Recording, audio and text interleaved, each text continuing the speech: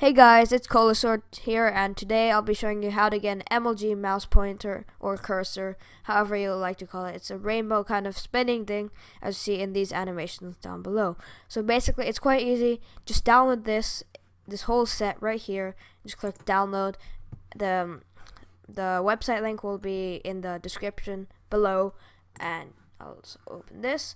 And so as you see here, there are a lot of .ani files, and they're basically animated cursors. So you just want to copy these, Control C, and then you just want to go to this right here, C colon whatever, and it'll be in the description again. Just go to Windows and cursors, and then you're right here. So you're in this folder where all of these cursors are, and all you want to do is just paste them. So it'll ask you need permission, so just do this for all current items because there are many, and just click continue. Put in the password if you need to, but I'm on the administrator's account, so I don't need to. So over here I moved these 15 cursors that will be used now.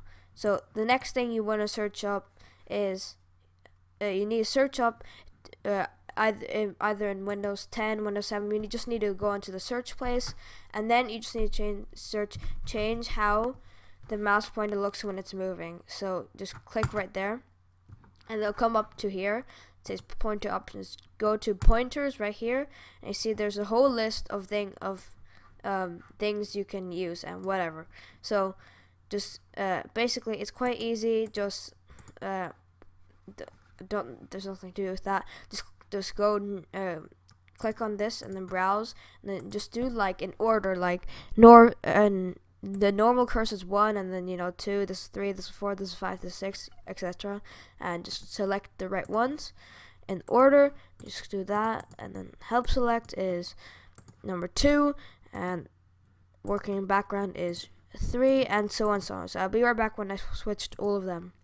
So I'm on my second to last one. Just click that, and then do that, and then this, and then the last one. There we go. So you should have all of them, MLG or rainbow, whatever you want to call it, and it should be like that. And just click apply or OK. They're the same thing. So I'll just click apply, and boom, we have an MLG mouse pointer, as you see right here, as I have right now, and it's really cool.